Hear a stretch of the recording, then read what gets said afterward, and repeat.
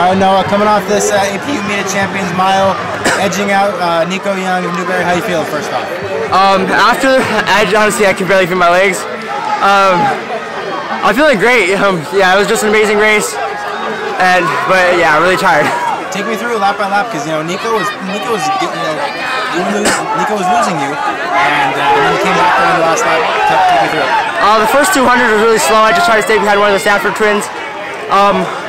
I didn't know who was going to be leading that race, but I was really hoping that somebody would take it, so I really wanted to be a fast race. I really thought Nico was just going to jump up to the front, but he ended up doing that throughout the 200. So the first 200 was really easy, and he came and he pushed the pace, got us to a good first lap. Second lap, just trying to hang on. Third lap again, just trying to hang on, doing the best I could. And fourth lap, I kind of wanted to give up, but had some people yelling at me, so had to keep on it. And yeah. Super quick 408 school record.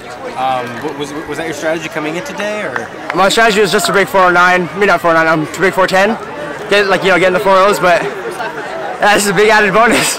Take me through the next couple weeks. Are you gonna go to Arcadia then? Tomorrow, easy day, and just next week, normal week of training. Saturday's gonna be a really hard workout, and then yeah, next week Arcadia. What's your goal heading into Arcadia? Sub 9. I really want to go sub 9.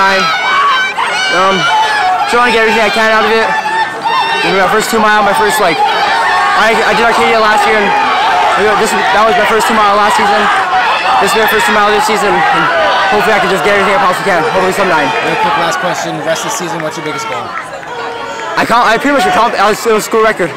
I pretty much accomplished it today, but maybe 406. 405, go to the state meet, try to challenge Liam Anderson, hopefully get there.